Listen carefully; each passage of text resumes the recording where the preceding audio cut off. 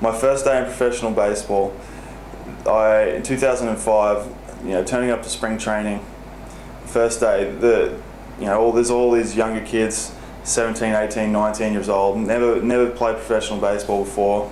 I was lucky I had a few guys with me. I had Joel Norton, Tim Kennelly, Brad Harmon. So there's a few guys around that had a little bit of a comfort zone, so we could all hang out together. But you walk into the clubhouse, and I was still 6'3", 6'4", 100 kilos, but it still felt like I was a small fry in the clubhouse. You're dealing with 25 to 30-year-old guys who have been around the game for a long time. They're grown men, and you're pretty intimidated. But at the same stage, you try and just work your way through it, because you're there for the long haul. You're there to, I guess, you're not really trying to make the major leagues that year, because that's very rare that it happens.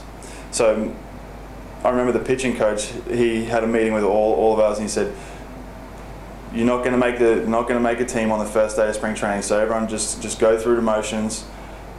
Don't try and blow it out today. You're going to be here for a while. No one's ever made a team in spring training on the first day, so that kind of helps out a little bit. Even though everyone's still nervous, everyone really doesn't know where they're going. It's kind of like the first day of school. You don't really know what to expect. Sure. But then you get into a routine, and it gets a lot easier. What's the difference? The difference, you start to realise when all the glamour wears off. It's still a job. You treat it as a job, but at the same time you treat it like a game.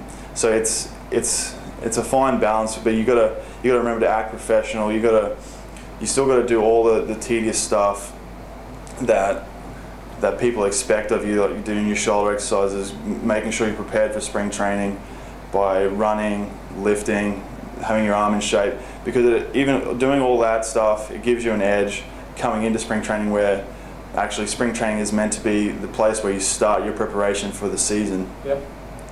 But if you can get a head start on everyone else, why not? So my last couple of years, it's a lot easier. I'm an older guy now.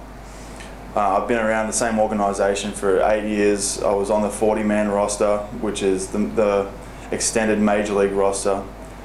So you see the guys on TV, that's the 25-man roster, and then there's 15 extra guys that are kind of like reserves.